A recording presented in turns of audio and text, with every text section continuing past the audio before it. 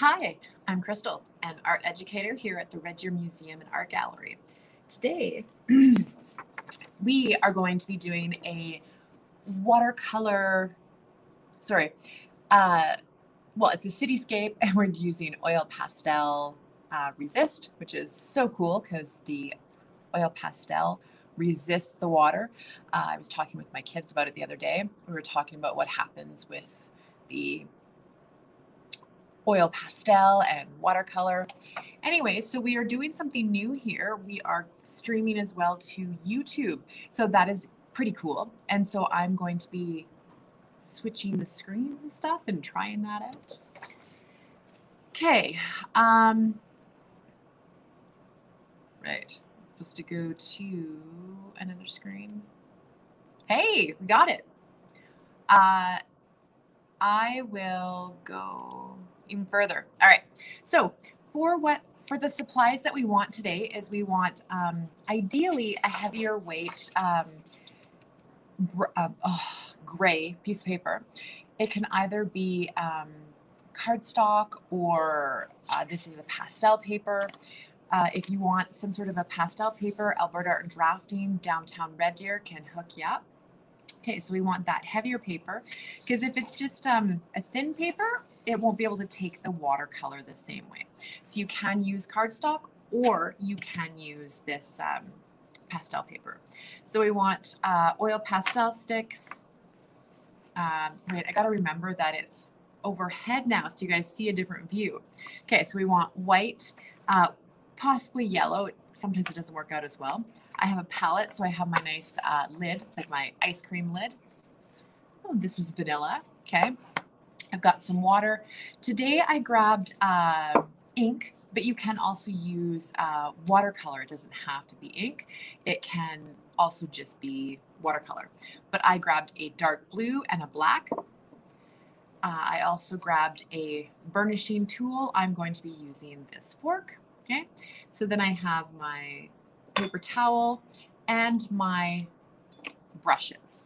So since I'm right-handed, I'm going to set up everything on my right side. I'm going to put the paper towel just underneath my palette so then that way I can wipe with my brushes at all if need be. Okay. All right, so I think we're ready to go. The first thing that we want to do is we're going to want to fold our paper in half. Okay. All the way, we're going to press down. And I'm using my fingernail. You can also use your burnishing tool if you want, just to get a nice crisp bend, fold in the paper. And I'm going to open it up. Okay, so then we can see that I have this bend. So now what I'm going to do is I'm going to draw a cityscape. So I want everything to be above, or the cityscape to be above the line. So this is going to be like, this is my horizon line. So this is where, the horizon line is where the land meets the sky. You know, this is really weird not being able to see myself at all. However, I will get used to it because usually I can see a little bit of something or not, or I can sort of see out of the corner of my eye. However, let us carry on. Okay, so horizon line. Your horizon line is where the sky meets the land, okay?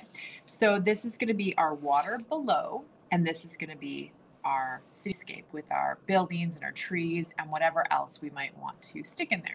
Okay, so I'm going to start by drawing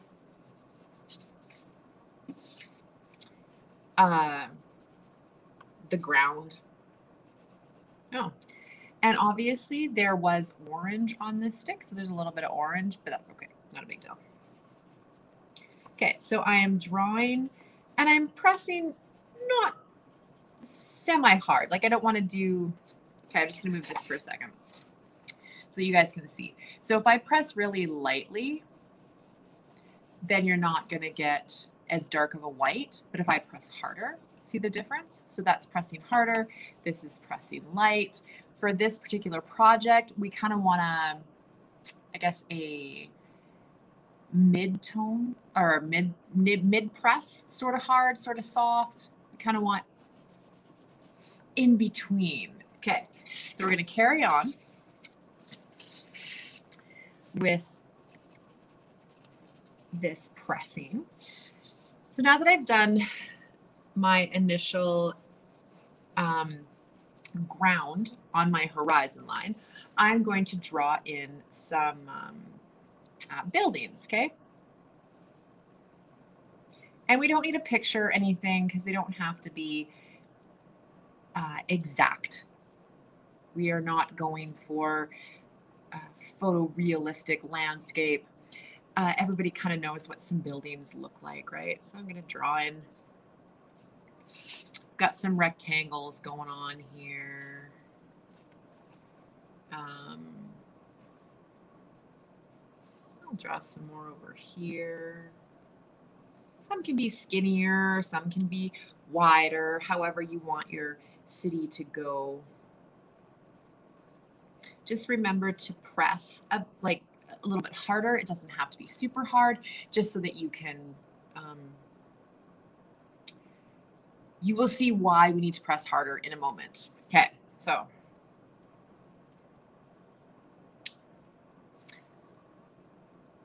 If we don't press hard enough initially, we're not going to be able to transfer some of this to the water, which is what we want for this project.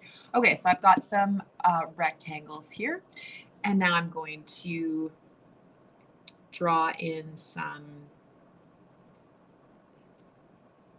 windows. Geez, my words are escaping me at the moment.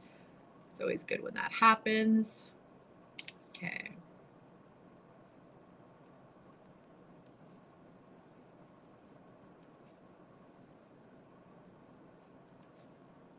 Okay, I'm putting in some windows, rectangles down here. I'm going to put a door.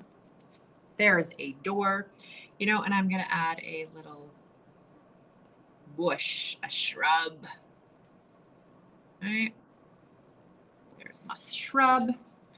Okay, and now I'm going to put another shrub. So, or I guess it'd be a tree. That would be a really tall shrub. So it's going to be a tree. Okay, so we got a couple of trees on the go. Okay, there's that building. Then we're gonna get another door over here. You know, I'm looking at what I drew last time and I'm like, was that a shrub? Was it not a shrub? I have no idea. You guys probably don't know what I'm talking about. I am just looking at what I drew before. I sometimes like to have something to look at when I'm drawing. I'm not necessarily going to try to make it exact. It's just nice to have something to look at. Okay, so one of those flight tower things. Is that what they're called? No, towers that planes don't fly into them. Anyway, doesn't really matter. Okay, and I'm adding some more windows. That looks like a mouth and two eyes. So I'll put another window right here. Otherwise, it's kind of creepy looking. Another door. And I'll put a tree this time. Okay. And then, like I said, yeah, I'm just putting windows.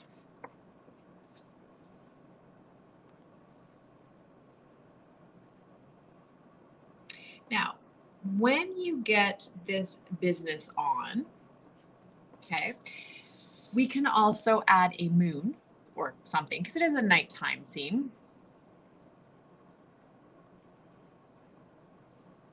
Okay. And then I'm also going to then put some specks just so they're stars. I want stars on this because it's nighttime.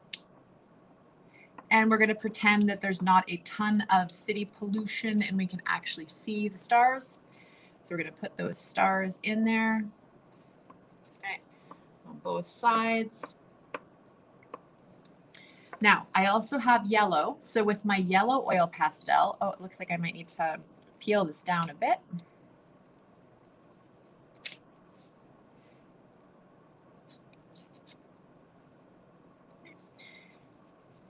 And I'm pressing harder as well. And actually with the yellow, you might want to press even harder than you did with the white, just so that it transfers nicely.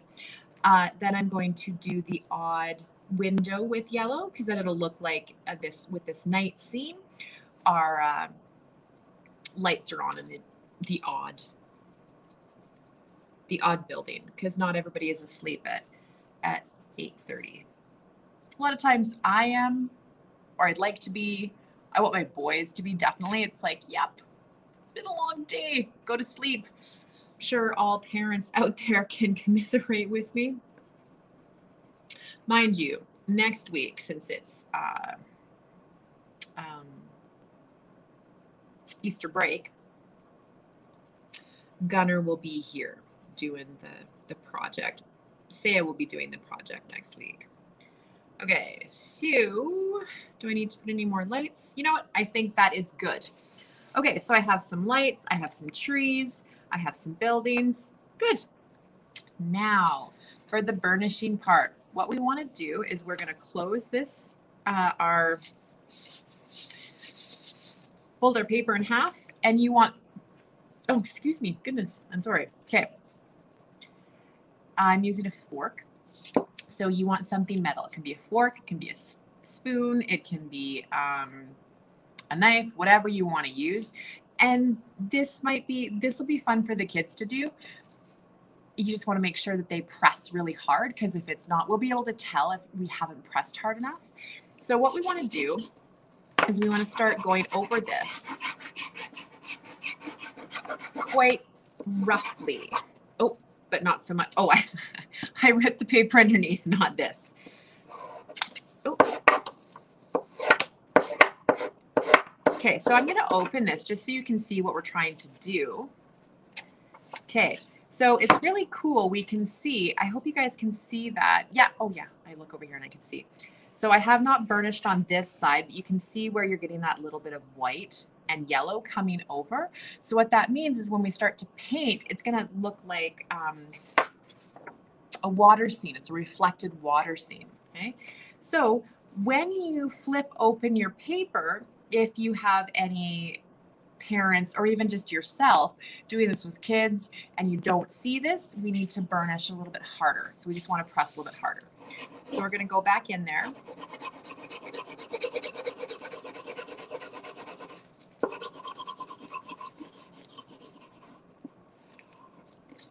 And I'm just rotating my paper because it's a little bit easier for me. You always want to do what's easiest for yourself. So if it's easier for you or your kids or whoever you're doing this with, rotate your art. That is perfectly okay.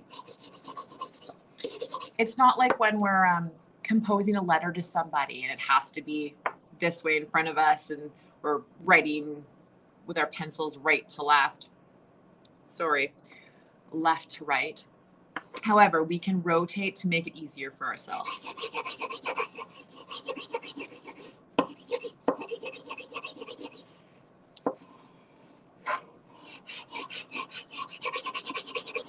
Okay, and you can also periodically check. So if you can see, and oh yeah, you can see it. So if I, you can see over here how there is really nice, you can see the building quite well.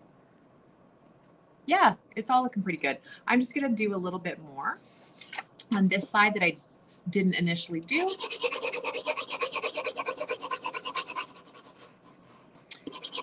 And then we can get going with the painting part. All right. Okay, so I have burnished my image. Okay, so I'm going to move my oil pastels over because I don't need them. So I had grabbed, you know, for some reason, and I didn't check before I sat down, if you get bigger bottles of ink, it comes with an eyedropper. So I need to just, this one doesn't. So, okay, parents or at home, whoever, if you have a small thing of ink, make sure that you do it carefully or get an eyedropper. So I'm gonna carefully, okay, take some of that out. pretty sure these Bombay inks are water soluble, so you're not going to stain a table. Ideally, you shouldn't stain a table. Oh, never mind. Okay, this stuff is light fast and waterproof. That means yes, you will stain your clothing and your table, so make sure you put something down. Okay. All right. So what I'm going to do, I am dipping my brush in the water. I don't need a ton of water, so I do, after I dip it, I just kind of go back and forth to get off some of that water. And I'm taking this ink and I'm going to start painting over top. I might want to add a little bit of water because it's not,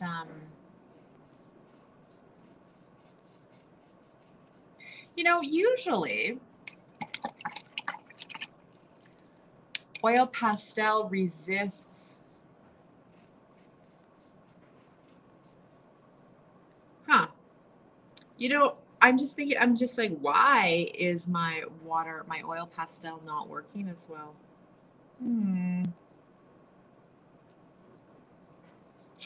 Something.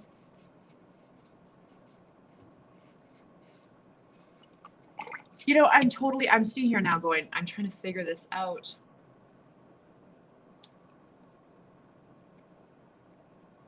Okay.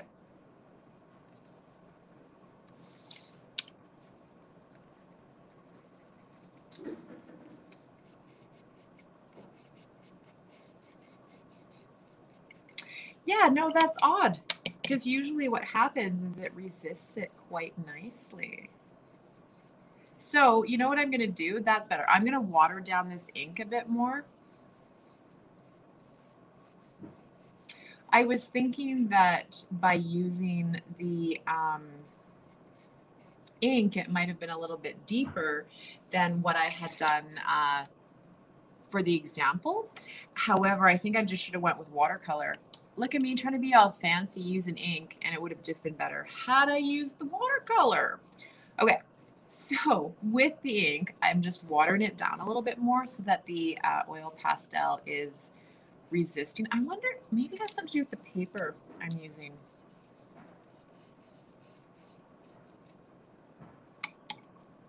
Yeah, I've never had that issue before.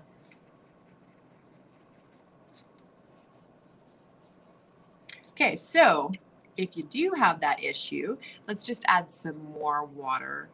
We can add water to the ink. We can water it down.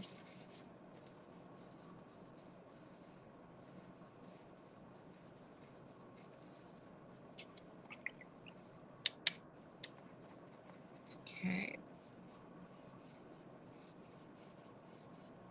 Yeah, with the ink watered down a little bit, yeah, it's working good now.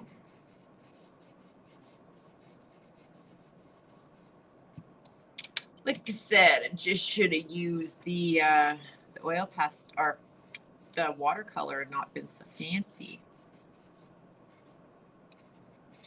You know, with that being said, I would like it. Well, no, never mind. I'm just thinking out loud now. Okay, so I did the top. Everything's looking good.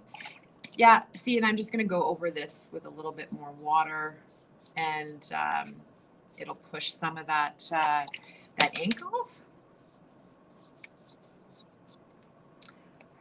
Worst case scenario, we got our trusted paper towel. Okay, I'm dabbing some of this. You know, usually I hate that term. I paint with a group of ladies. I teach them every week, and I bug them, and I'm like, don't dab. It's okay to dab with paper towel. Just don't dab with your paintbrush, please. Okay, there. Now, we need to do the bottom, the water now. So what I'm doing is I'm adding even more water because we want it to be lighter. If we make the water just as dark as the sky, then it's not going to look like water and sky. So by making it lighter, we're going to separate the bottom from the top. And for those of you at home, if you are using watercolor, you can go ahead and add a little bit of black. You can go over that again.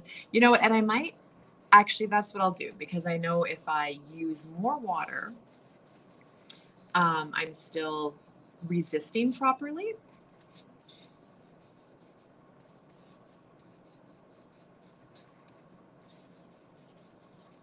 So yeah, I just was trying to use the straight ink when I should have diluted it some. So that was my bad. But, you know, we figured this out together, and now we're good.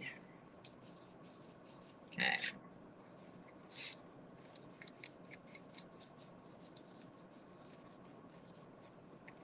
All right, so I'm going to take some of the black that I had grabbed, and I'm going to carefully, because once I say be careful, and here I dump a ton. So kids, let your parents help if you're doing this, please. Okay.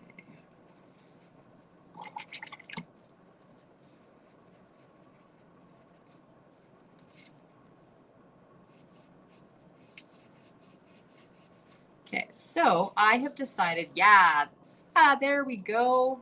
Okay, I'm diluting this black quite a bit, just that I can make my sky look a little bit deeper, darker, because it's supposed to be a nighttime scene, not a dusk scene. The other thing I would recommend too, and this is for anybody who is working with watercolor and oil pastels, I don't recommend you take your brush and just really scrub, because if you do, you can get some oil pastel lifting up onto your brush, and that can ruin your brush.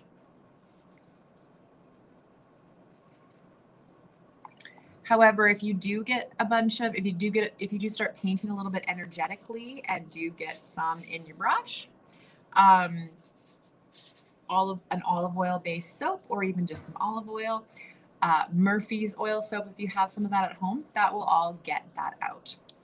Because if you think about it, wax crayons wax crayons or oil pastels are wax based. They're an oil base. So if you use a type of soap that cleans that, like I said, the Murphy's or an olive oil based bar of soap, then you'll clean that right out. All right, there we go. Looking much better. Okay. And then I'm just going to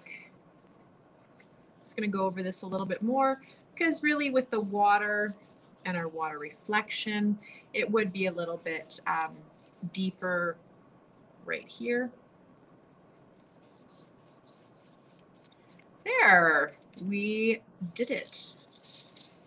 Now we have a beautiful oil pastel resist with our cityscape scene. Now, as this dries, you can already see as it's starting to dry, it's starting to flatten. Once it's completely dry, you want this perfectly flat, then you can go ahead and put some books on it. I tell that to my boys all the time, because oftentimes they come home with all sorts of stuff crumpled up in their backpacks. So it's like, okay, let's put a book over it. So here is our finished piece. I'm not going to lift it up and show it closer to you, just because we got some water drippage.